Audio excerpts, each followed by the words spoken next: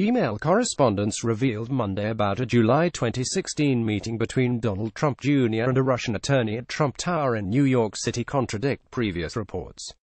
The messages suggest that the meeting was not set up to pass on damaging information about Hillary Clinton on behalf of the Russian government.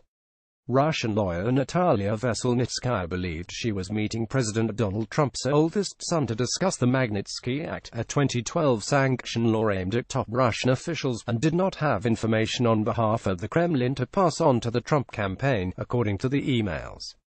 In an email chain between music publicist Rob Goldstone and Veselnitskaya, she asks to invite Russian-born lobbyist Rinat Akhmetshin to the meeting, saying he was working to advance these issues with several congressmen, The Wall Street Journal reported. Natalia Veselnitskaya commercant photo via Associated Press. He has invaluable knowledge about the positions held by the members of the Foreign Relations Committee that will be important to our discussion, she adds. Akhmetshin has worked to overturn the Magnitsky Act. Following a New York Times report in July, Trump Jr. was accused of taking the meeting, organized by Goldstone, knowing that the attorney had damaging information on Clinton coming from the Russian government.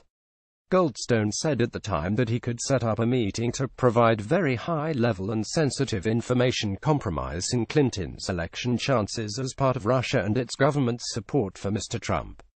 "If it's what you say, I love it," Trump Jr. wrote in response to the request for the meeting. Following the controversy, Don Jr. defended himself, saying Veselnitskaya did not have any information and in fact wanted to focus on other non-election-related issues.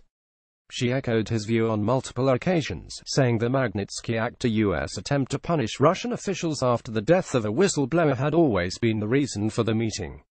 The emails were released by Scott Balber, an attorney for Ara Sigalarov, who helped to organize the meeting with Trump Jr. Balber said the emails were released to contradict Goldstone's remarks and bolster the case that the meeting in fact had nothing to do with the Kremlin's attempt to collude with the Trump campaign.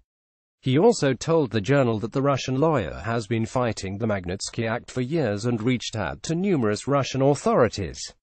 As part of her effort against the sanction law, she had a 5-page set of talking points, including one reference to Clinton, suggesting a U.S. company, Ziff Brothers Investments, had avoided taxes in Russia and donated to the Democratic Party, possibly Clinton.